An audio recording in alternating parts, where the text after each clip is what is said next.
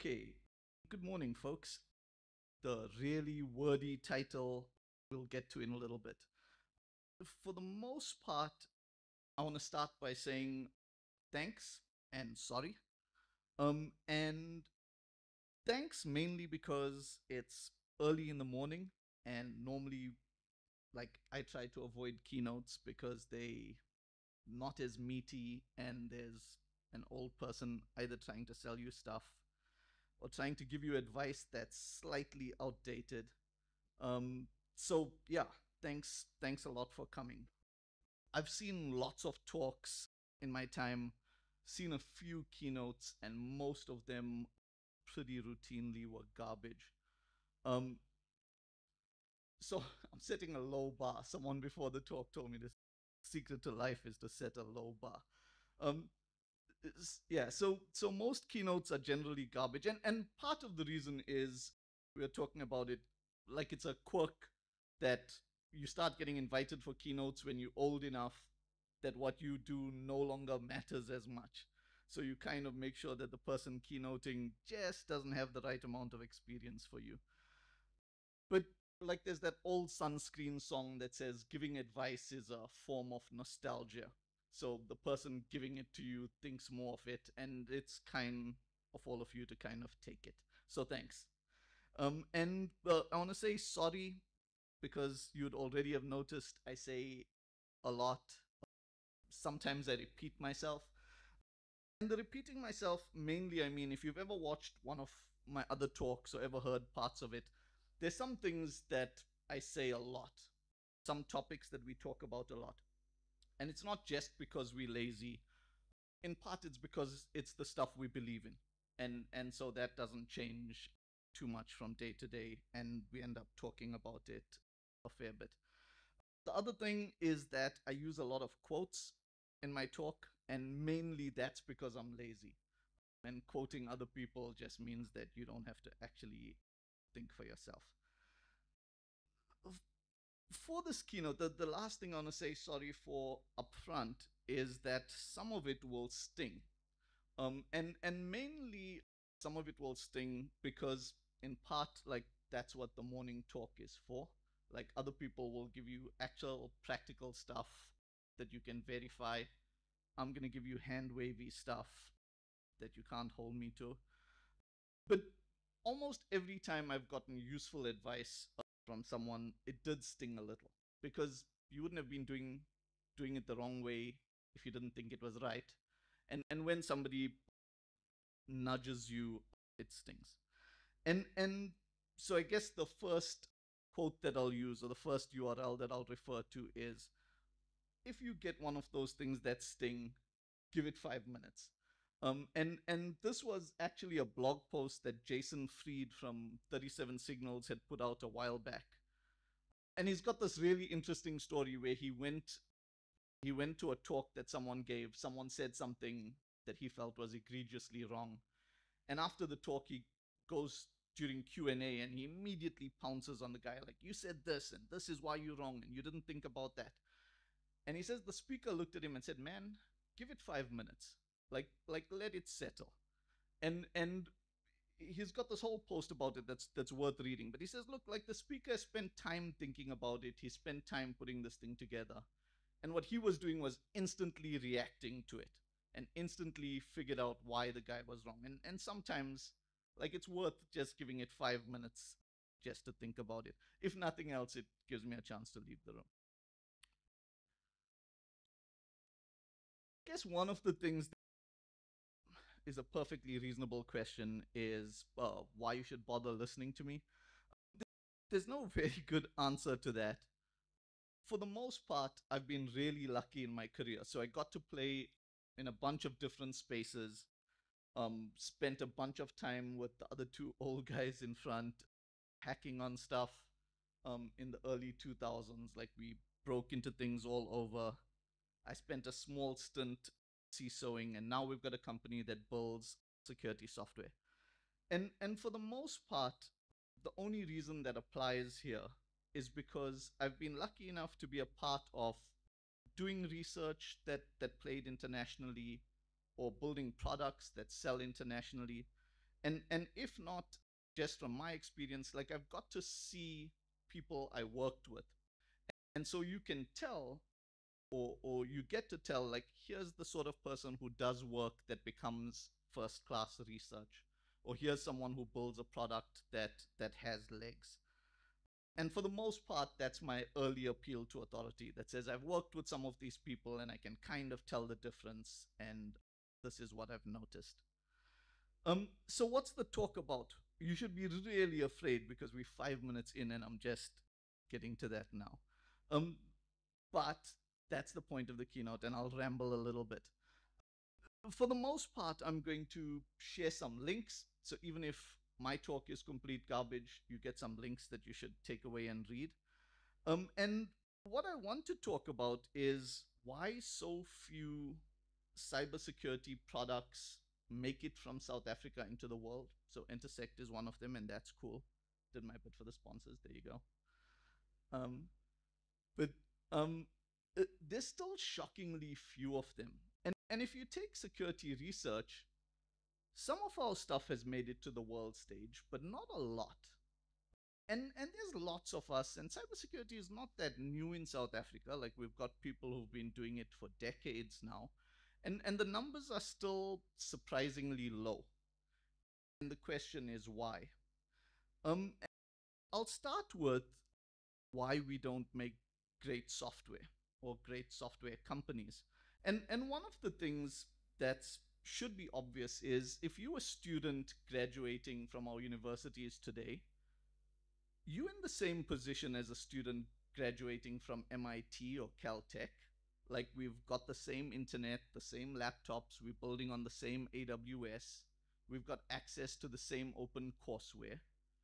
But for some reason, people leave MIT and want to start Google and Facebook, and people leave our universities and want to work at one of the big audit houses. Like that thing just puts us on a different trajectory where our best want to work at a company, at best they end up at a bank doing Java web interfaces. And so part of the question is why? And the moment you ask this question, again, I think it's just one of those things that's empirically true, right? We don't have that many software companies. And there are other products that need lots of investments, but software doesn't. Which is interesting because if this topic ever comes up, one of the first things people go to is that South Africa doesn't have great software companies because we lack good VC ecosystem. And like, I've got strong thoughts about venture capital and why most of it is pretty terrible for the security industry. But even if you look historically, you'll see lots of great companies didn't do huge amounts of VC raises. Like Apple at 3 million, MailChimp raised nothing, and they currently worth billions. So venture capital on its own is not the reason why we are or aren't making great software. And the answer is almost tautological. We don't make software because we don't make software. Like, it's just not something we get used to doing. And what you'll see, and I've been ranting about this for many years, is that in South Africa, we end up becoming a nation of consumers. Like, by default, we think that software is there for us to use. We use these big companies. It's just not something that we put together. And what's worse about it is it's not just that we end up thinking that we can't do it. We start to think that all the people around us can't do it. And it's interesting. Like I know Intersect and we've worked with them from way back, but I can tell you, as a local software company, even at the previous security company that we had, most of our customers by far were international. When we built Things Canary, we didn't sell much of it locally at all. We did no local sales. We sold internationally, and then some local customers happened to come along, like the big banks and the large financials. And in part, it's because locally people judge local software differently to how internationally they judge software. one of the joys of Silicon Valley is the way they've embraced failure. Okay, and if you take the average, like walk down any street in Silicon Valley, and you'll find their coffee shop is trying out a new access control method, a new way for people to try paying for their coffees. And you'll see lots of terrible, terrible products, right? Like if you remember Twitter and how it sucked in its early days. And the difference is, if something like that comes out from a South African company, lots of us will be the first to tear that product down and talk about how junk it is. Okay, and the truth is, all software is junk. Like if you look at reports of software on early Teslas, like people were literally SSHing into devices and controlling onboard computers. And when this whole kerfuffle happened, a very famous security dude, Mudge, who's even older than the guys in the front here, Mudge stood up and said, "Look, that's how software happens. Like that's it's messy, and that's what happens." And in South Africa, we kind of lack compassion for our people building that kind of software. We tear it down very quickly. And in the end, what it means is that nobody here does it. Instead, we just use the international stuff. And for this, you can get all biblical, because that talks about no prophet is accepted in his hometown. But it's a little bit more than that. When it comes to local software, there's a genuine feeling that locals can't do it, and with all evidence to the contrary. But the worst part is it creates this horrible loop, right, where our best then leave because they can't build software here, and then what you're left with is people who can't build software. And then when they try building software, it's terrible, and you get to say, look, the software is terrible, why should we pay for that? And one of the solutions for it is just that we need to build more stuff. We need to get used to people building more stuff. For those of you who remember FTP, you slightly date yourself, but everyone who was using FTP for a while was using WUFTP. And WUFTP was literally Washington University FTP. And if you wanted to practice on a memory corruption bug class, you could just do it on WFTP because chances are they made that mistake. But lots of people went to that university and cut their teeth building that software and learned how to actually ship real software. And if I had to ask you what software South African universities have shipped in the last few years, I don't know about you, but I'd be hard pressed to answer anything.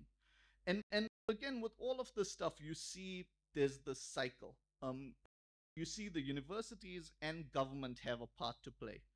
Government needs to give projects like this to fledgling software companies. If you look historically, you'll see young Oracle cut its teeth building databases for the government. Like that's how that stuff happened. But nobody in this room controls that. And so for the most part, I think what the people in this room need to get used to is being less judgmental. Now, I'm not saying this so that we can start having sucky software products. I'm saying it so that we can start having software products.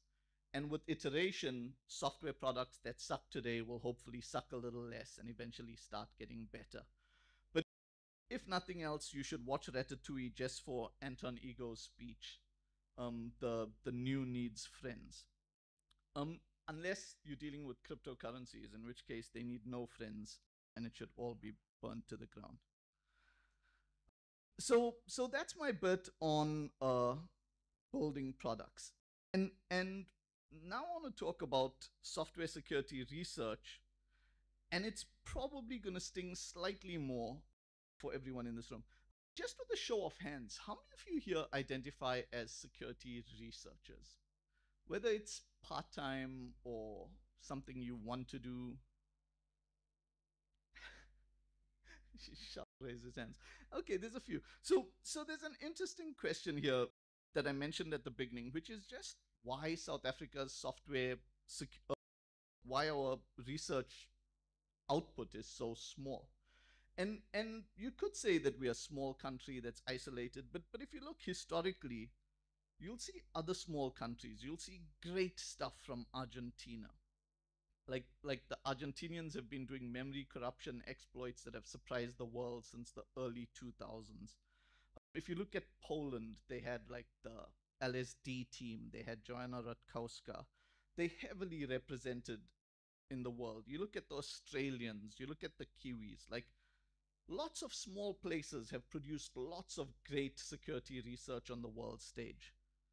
But South Africa hasn't. And the question that we have to ask is why? Like why don't we?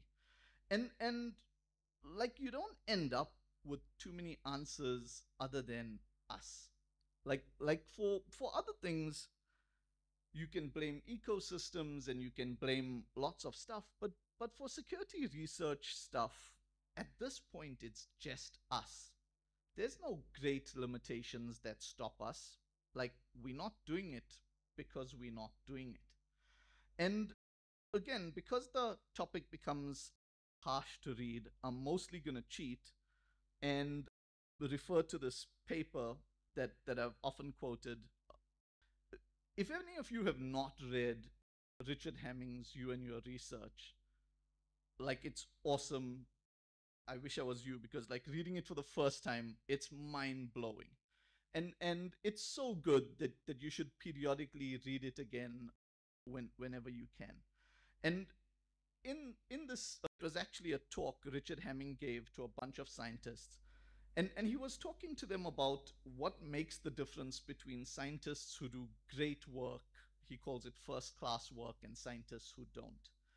And the paper is amazingly good. Like he goes through a whole bunch of things: motivation, work life balance, how to succeed after you've become a success. So it's totally worth it. If nothing else comes out of this talk, you should go read this paper and it'll still be totally worth it. And one of the things that Hemming starts with in the paper is he says, look, you've got to start by admitting to yourself that you want to do great work, that you want to do first class research.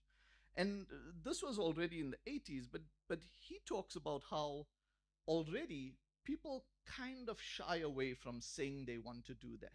Like people are slightly embarrassed to say, actually, I want to present at Black Hat. And there's no reason to be ashamed of it, right? Like a few years ago, I worked with Dominic from SensePost, and very early on, we were talking about he was slightly embarrassed to say like he enjoyed the rush he gets talking at a public conference. And that's nothing to be embarrassed by. Like people like being recognized by their peers. And one of the things is just to admit that that's what you want and then you work for that thing. Like there's nothing wrong with wanting really smart people to think that you're smart. Wanting to speak at Black Hat is cool. Like it's changed lots of the trajectory of lots of people's careers.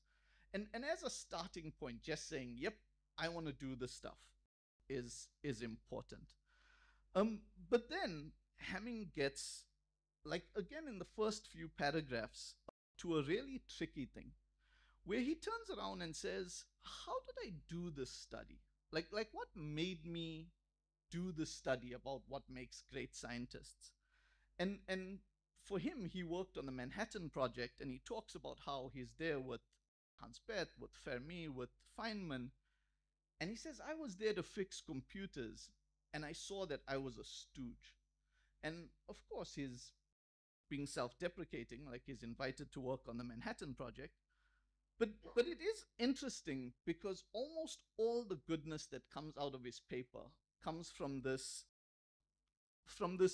sort of self-awareness that says there is great stuff happening. There are people doing this amazing work, but I'm not.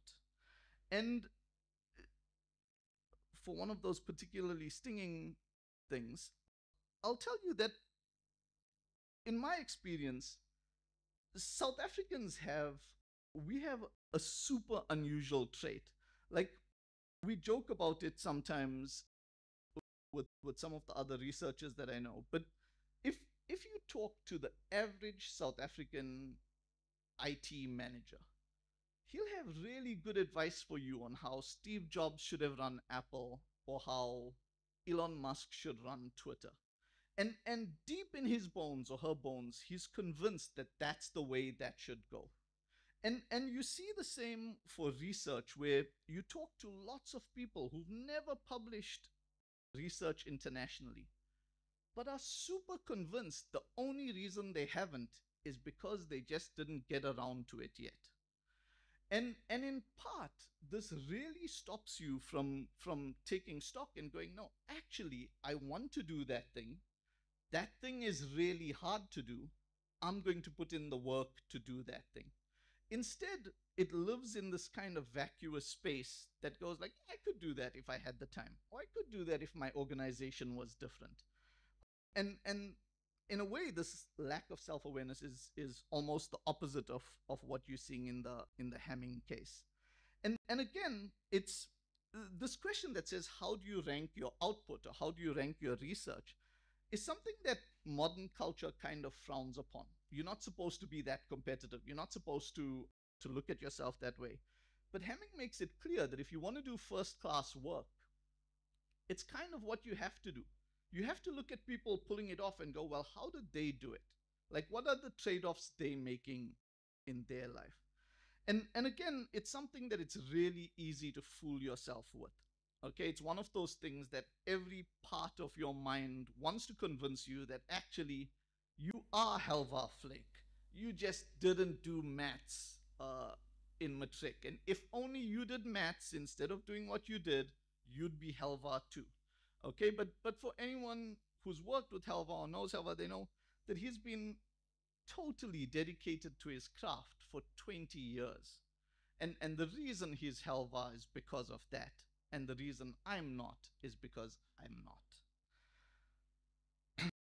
So Hemming starts and goes, okay, you've got to do this. And then he talks about luck. So in this topic of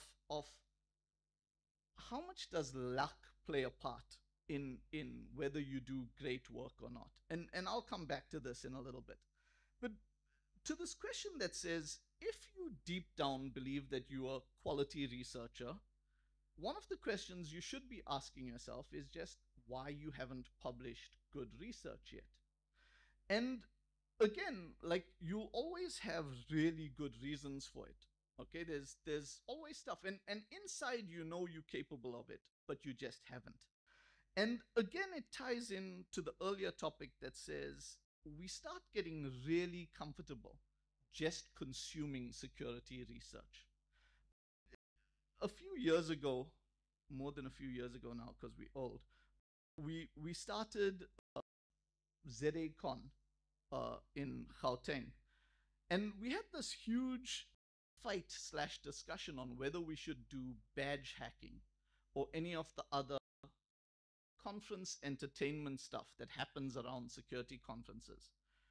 And I was totally against it, and I was horribly overruled, and I still think I was right. But for the most part, you see even security conferences today very quickly veer down towards contertainment. You go to the conference, you do add some LEDs to a badge, you learn how to become a DJ, you do stuff like that. Okay, and I didn't want it for ZACon because I felt it was disrespectful to the speakers. Like, somebody worked months to put a talk together, and instead of listening to the speaker, you're now sitting there trying to put LEDs on. And I buy the argument that for some people it introduces them to electronics, but you start to see almost everything push us towards pure consumerism. And even conferences become like that, where it's actually a quick shot of work. People go in, they attend it, they had a nice time, and they go home. And yeah, it's one of those things that you're just gonna have to change if you want to do quality research. And whenever people discuss why they haven't done research, you'll start to see people say they didn't have the time, they didn't have org support, and for no time, like, that's an easy one to kill, right? Helva doesn't have more hours in his day. Taviso doesn't have more hours in his day. He's just making different trade-offs than we are. And again, the simple thing becomes, do you want to do this? If you want to do this, you need to understand the trade-offs, and then you make them or you don't. And if you do, you get a shot at it. No org support is a really interesting one, and I warned you that almost all of this was just bad nostalgia. But when I was at SensePost, we met a customer, and it was a few days before we went to Black Hat, and this customer had he was a CISO at a pretty cushy job in Gauteng. And I remember specifically he said something like, "Oh, you guys are going to Black Hat. You're so lucky. My company doesn't pay." Like, and he was all insulting, like, "My stupid company doesn't pay for me to go." And at the time, it really bristled because, like, for us to go to Black Hat, like, nobody was magically paying for it, right? Like, we had our day jobs, which was doing pen tests. And then to do that research, we were spending days and nights to be able to do a talk. We submit a talk, it gets accepted. And that's why we're going to Black Hat. And he could have done that. Like our org didn't give us any more support than his org did. And at the time, his Facebook was filled with weekends where he spent 4x4ing. And like at the time, I felt very strongly, like a thing that said, yeah, like my org didn't allow this to happen. I gave up quality family time to make this happen. You can too. And then a better example of this came up. If Have any of you read the book Skunk Works? So that's something else that's cool. If you take away, there's a book by. Uh, so firstly, if you work in an org and they talk about doing Skunk Works, Skunk Works was originally based on an actual Skunk Works division that Lockheed Martin did. And the second person to run Skunk Works, a guy called Ben Rich, wrote this book about how they invented stealth technology. And the book's fascinating for a whole bunch of reasons. But one of the interesting things for this story was Ben takes over from this legend who made Skunkworks. And the guy before him who made Skunkworks had such a reputation that he'd literally tell the Air Force, "I want to build a jet that uses the stars for navigation. Give me N million." Gets the money, makes the jet, delivers it to the Air Force. He was a legendary pilot, legendary administrator, and he's now going to retire. And so the new guy taking over has to follow in those footsteps, and that's near impossible. And so the new guy steps in and he pulls out this old research paper on stealth technology, and they start putting together what eventually becomes the Nighthawk and modern day stealth. But there's a really interesting thing where they build it, they invent it. It's completely impossible at the time, right? Like with the technology, they've shrunk down the radar cross section of a jet to the size of a golf ball, like completely unheard of. They've presented it to the Air Force, and they now get the contract to build these things. And there's a snippet of the book. I've actually got that snippet up in that blog post where the US government is now on top of them when they're making the stuff. And the government's on top of them in the sort of way that you expect a draconian, Kafka esque bureaucracy. It's like they fine them for their workspaces not being clean enough, they fine them for using the wrong materials. And it's really counterintuitive because you kind of think that these people who are doing skunk works, building generations ahead aircraft, would have this free hand to do cool stuff. But it's actually completely the opposite. They have to fight for every dime that they get. They have to justify every decision that they get. And you start to realize that if you're working at an org where you think they don't give you the freedom to innovate, they didn't innovate at Skunkworks because they had a free hand. They innovated at Skunkworks despite the fact that they didn't have a free hand. And if you're not building your stealth, it's probably not because your org is restricting you. It's probably because you're not Ben Rich. And I give this example of Taviso. all of you, show of hands, anyone doesn't know Taviso? Okay, so Tavis is a pretty famous researcher who works for Google Project Zero. If if there's anything that's vulnerable, chances are someone in the world has exploited it, and chances are that someone is Taviso. Jokes aside, like early on hacked the PSP, really a skillful code auditor. His hack on the PSP was actually the same hack that was then used by people on the iPhone. So the early iPhone jailbreaks used his hacks. But one of the interesting things, if you look at Taviso's stuff, I'm gonna break my slides to do this, but let's see. And that totally doesn't work because who knows how that works. Ah, drag it the other way. So this is Tavis's homepage. And what you'll see here is just a list of bugs that Tavis had found before joining Google Project Zero. Okay, and this was all completely in his spare time. Like this was just Tavis doing what Tavis does.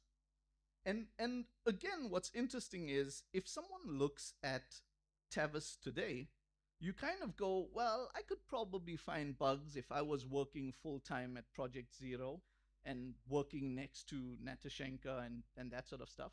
But Tavis was doing it when he was doing it for free, auditing Debian packages for fun.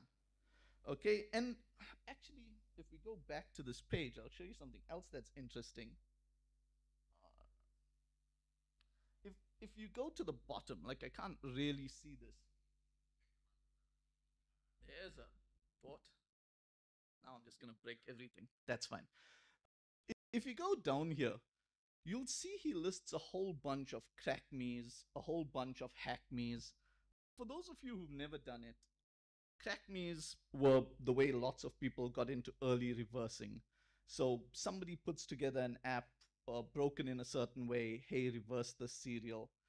And if you read through Tavis's comments, I included this in one of my previous talks, you get to one of them where he walks through his solution, and his solution spans more than a year. It's like played with this, built a VM, did this. And again, it's one of those times when you realize that Tavis isn't Tavis because he was born with crazy, off the charts alien IQ. He's Tavis because in the times when we were out or I was playing with my kid, he was doing crack me's and auditing Debian packages. And it's totally fine if you choose not to be a Tavis. Like not everyone can. But the problem comes in when you want to be a Tavis without putting in that level of work, because that's just fooling yourself. See if that comes back on. It does. Um, yeah. So Tavis finds his stuff because he's Tavis, not because he works for P0. Ben Rich pulls the stealth, not because he works at Skunkworks, but because he's Ben Rich. And we've got to ask whether we are that person. And at this point, the very logical question is, what about life balance? Like how does life balance fit into this? And this is a tricky one, and it's a tricky one especially now. And I'll give you a few mixed answers on it. One, again, Hemming addresses it directly in his paper. In his paper, he says, look, he had to neglect his wife some of the time. Doing great work requires this neglect. In the actual talk, there's a Q&A that happens. You can read the talk or you can watch it on YouTube. You should actually read it. He's not that good a speaker and it takes away from it slightly. But in the actual video, there's a Q&A section where they delve into this question more. And he talks about the fact that, yeah, look, you can choose to have a good life or you can choose to be a Nobel-winning scientist. But you're choosing. That's just how it is. And this question's come up a few times recently, in part because of the insanity around Musk and Twitter right now. So for those of you who don't recognize the meme, one of the Twitter PMs shortly after their new boss came on, tweeted about how she was sleeping in the office. And this causes a whole bunch of pain. Like I uh we have a company and we can't promote this sort of lifestyle. Like if we did this, we'd kill everyone working for us and nobody would work for us. And fortunately, until fairly recently, this used to cause me a bunch of consternation because in my young days, like I've written bunches of internal blog posts on how you only get goodness burning the candle at both ends. Like I used to be hardcore for you only get goodness by working yourself to death. And at some point, building things, we had to say, look, if you want to build a sustainable company, you can't build something like that. And so we don't. Like we have reasonable working times and lots of leave and all of that, or we try to. And for me, it was still hard to reconcile because I still believe that this is true. I've never seen great researchers who don't skew heavily towards workaholism when it comes to doing good research. And for a while I couldn't figure what that was, but fortunately there's a loophole because building products for your company is not the same as doing security research that either becomes Nobel Prize winning work or Black Hat conference work. One of them is something that you do, and hopefully you do it well, and hopefully you find a way that's sustainable. But if you want to do great world class research, that's not the same thing. And if you're lucky, you find an org that sustains both of them. The org will support you, it'll let you do your stuff. But if you ever think it's not going to take mind bending work, you're lying to yourself and it's probably not going to work out too well for you. So, really quickly, I'm actually not sure of my time. Some quick pointers. One, go read Hemming. Totally worth it. It'll change your life. Two, straight from his paper, you need to periodically ask yourself whether you're working on interesting stuff. Like whether you're working on stuff that's meaningful. In the paper, Hemming takes this to an extreme where he meets people for lunch and asks them like, what's the most interesting problems in your field and why aren't you working on them? And he talks about how he stops getting invited to some tables after those conversations. But it is interesting because we do the same thing in InfoSec. There are people who call themselves researchers who want to do research. And if you ask them, well, what are you working on right now? What's the interesting space you're looking into? And you find they're not. And you can't possibly move forward or make great strides unless you're actually choosing areas that matter. One of the big things to avoid are the easy dopamine hits. And you see these all over the show. You see them for conference talks. Um, we try to encourage young folks at the company to give talks to start building their muscle with doing research and giving talks. And it's really interesting to see how many times young folks will give a talk and just scratch the surface of that talk. So they're looking into a topic, and the stuff that they put together on the topic is the stuff that you could learn with an hour of research on the internet. Like you could Google, you could do it. And you see this a lot at local conferences. Someone says, okay, there's a hot new topic on distributed apps. Like, I'm going to do a talk on dApps. And the talk will start about why Bitcoin is good and why Satoshi did this and how it's being used in Ecuador. And all of that stuff doesn't give them a deeper understanding of how the technology works. And at the end of the day, they get off the stage and they're now happy because they've given a talk, but they haven't fundamentally learned the technology. They've not gotten any deeper with that topic. And instead, what happens is you get this mini dopamine hit of being a speaker at a conference. And you walk away, and now you're a speaker and you've got a speaker badge. And this starts to happen so much that, like, I'm starting to kick back against people who say they want to be a speaker. Like, being a speaker isn't a thing. Like if you want to be a researcher, that's something. Like, do the research. But wanting to speak, is pretty empty. Um, Learn the trade, not the trick. So for years we did this. We gave classes at SensePost on how to break into things. And we spent a lot of time telling people that they needed to go deeper on everything they did. And especially if you're interested in doing security research, stopping at the trick gives you such a surface level understanding of things. And you can spot those people who just constantly go deeper, who take whatever they're looking at down to first principles to say, this is how this thing fundamentally works. Because the jump from that to how do I break it or how do I abuse it is much, much smaller. I promise I'm almost done. The internet allows you to hang out with anyone. So there's an apocryphal quote about how you're the average of the 5 people you interact with most.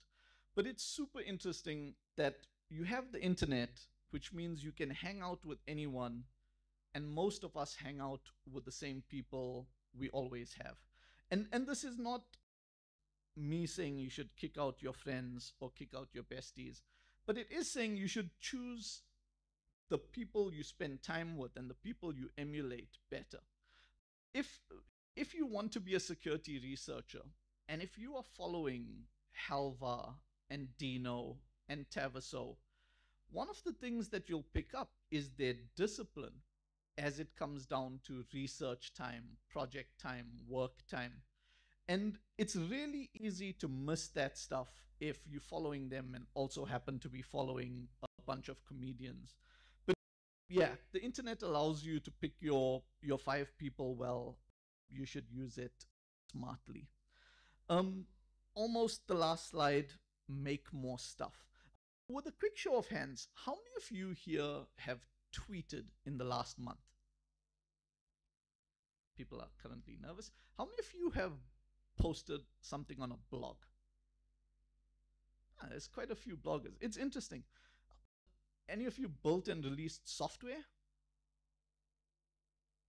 Shulaf, you don't count. Punch cards don't count. Um, um, no, so part of the reason why it's interesting is because if you put out anything, you start to see the value in building stuff, releasing stuff, getting feedback on it. And if you blogging, for example, and it's really, if you think about it, shouldn't be that hard. You start to become appreciative of 300 people who read your blog. Like 1,000 people read your blog, and it's like, holy shit, 1,000 people just did this. And the problem is when you don't produce stuff, those things skew. So you see someone release an app online and they get 10,000 users, and you know that's not enough. But if you wrote a blog post and got 300 readers, you'd celebrate. If you got 1,000 readers, you'd celebrate. And that's part of the thing that comes from just making stuff. It changes the way you think about it. And the thing to note when you're building stuff is that it will suck. So if you haven't seen this, on back, because it's really worth it. If you haven't seen this video, Ira Glass put out this video on making stuff and why it's hard, and it's super worth it.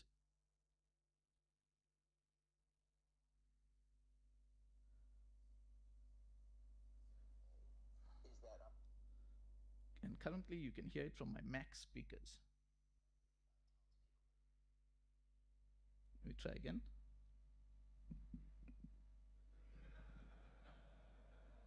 Nobody tells people who are beginners, and I really wish somebody had told this to me, is that all of us who do creative work, like, we get into it, and we get into it because we have good taste. But it's like there's a gap that for the first couple of years that you're making stuff, what you're making isn't so good. Okay, it's not that great. It's trying to be good. It has ambition to be good, but it's not quite that good. But your taste, the thing that got you into the game, your taste is still killer. Your taste is good enough that you can tell what you're making is kind of a disappointment to you. You know what I mean? A lot of people never get past that phase. A lot of people at that point, they quit. And the thing I would just like say to you with all my heart is that most everybody I know who does interesting creative work, they went through a phase of years where they had really good taste. They could tell what they were making wasn't as good as they wanted it to be. They knew it felt short. It didn't have this special thing that we wanted it to have. And the thing I would say to you is everybody goes through that. And for you to go through it, if you're going through it right now, if you're just getting out of that phase, you got to know it's totally normal. And the most important possible thing you could do is do a lot of work, do a huge volume of work. Put yourself on a deadline so that every week or every month you know you're going to finish one story. Because it's only by actually going through a volume of work that you're actually going to catch up and close that gap. And the work you're making will be as good as your ambitions. In my case, like it took longer to figure out how to do this than anybody I've ever met. It takes a while. It's going to take you a while. It's normal to take a while, and you just have to fight your way through that. Okay? So now there's two things. It's either Hemming's post or Ira Glass on creativity. So just to end off, again, it's totally okay if you choose not to do security research. Like it's fine. Like it's totally your call. The main thing I want to avoid is where we identify as researchers, we say we want to do it, and we don't put in the work behind it. I guess just to end off the question of is it worth it? Like if we're saying it's affects your life, all of this stuff, I can tell you personally, for me, it's been amazing. And I can also tell you that in some ways, we put out this product called Canary Tokens for some of you who might not know it, for those of you who don't. And one of the interesting things about Canary Tokens is that fundamentally version 1 is crazy simple to do. Like when we built version 1, it's a weekend project. Create something random, save it in a database. If someone comes along, or give that random thing to someone and later on say I gave it to this person. Literally you could build it in a weekend. But we built this version 1 of Canary Tokens, and then smarter people in the company added on to it. And then shortly thereafter, you started to get people saying, hey, this stuff saved me. Hey, I didn't know that we were under attack. And shortly after that, you had people from Cruise Automation doing talks on how they were deploying Canary Tokens at scale, or Colin Mulliner, who's done amazing research over the years, talking about how he was using tokens to detect reverse engineering. And Canary Tokens are so simple that anyone could have done it. Like literally, if you learned programming today, you could build version 1 of Canary Tokens this weekend. But we did it, and we put it out there, and people built around it, and good stuff happened. And last year in December, like Canary Tokens was used over 4 million times. And for us as people putting stuff out there, it's incredibly helpful. We don't charge for Canary Tokens, but like if young engineers want to join the company, we get to say to them, hey, you can work on X, or you can work on this thing that Colin Mulliner said was cool, or this thing that last year 4 million people used, and it becomes a no-brainer. And again, it's just because we did it. And mainly that's my push, is you should just do it. And again, Hemming talks about it, and he says if you keep doing stuff, sooner or later you'll do good stuff. And like we built tokens, but it comes after years and years of putting out stuff that probably nobody else ever looked at. So the question, is it worth it? For us, we've built lifelong friends, we've built careers, totally worth it. It's hard, but worth it. In summary, you should build more stuff. You should be kinder to people who are building stuff. You should hold yourself to a harder account. Like there's no reason we can't be Tavisos. There's no reason we can't build great companies. We just need to actually knuckle down and do it. Haroon Meer on Twitter, so you can tell me there why I suck, or I think I've got a few moments for questions. I do. But thank you very much.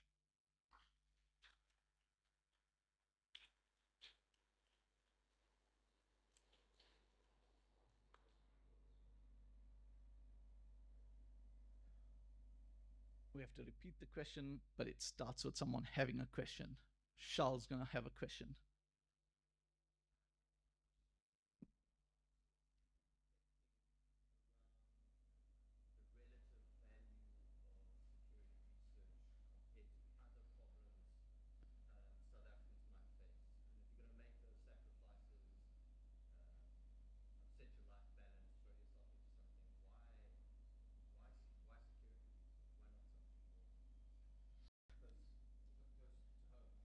Yeah. So to repeat the question, what do you think of the relative value of security research?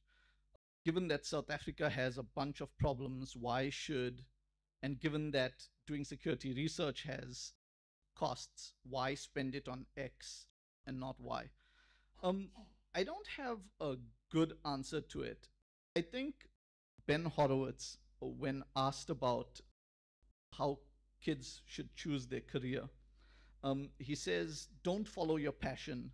Follow the intersection of what you can do well, and where there's a need. And so, for example, I think I would make a terrible plumber. I think if like the choice was plumbing or solving something computer geekery, I'm better aimed at that. And so I think it kind of becomes something like that, which is you choose the intersection of your talent and your interests and where there's a need. And there also happens to be a need here. Like for us in South Africa, I think software is, aside from security research, I think building software companies is hugely potentially valuable. I think like if you look at the outliers, you look at the big US companies, we can build those companies. Like there's no reason why we can't. Like we have the same grads coming out, we've got the same skills. There's no reason, and the economy needs it, the country needs it. So I think you can, yeah, I think there's value in it, but I think it has a cost. How you weigh it against other costs, I I don't know a good answer to it. Um, Anyone else? We've got to cut it, or Christo's going to cut my neck off. I'm not sure what that means. Thank you very much, folks.